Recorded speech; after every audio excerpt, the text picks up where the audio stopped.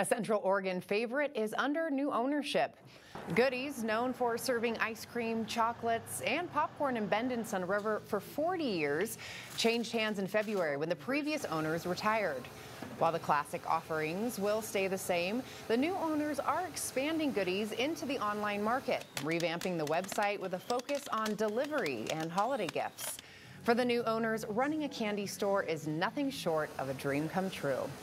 I don't think we're quite Willy Wonka yet, but I think we certainly have. This keeps you young. This keeps you feeling really energized about seeing people's faces when they walk in our stores or open some of our product, and it's been an exciting go so far.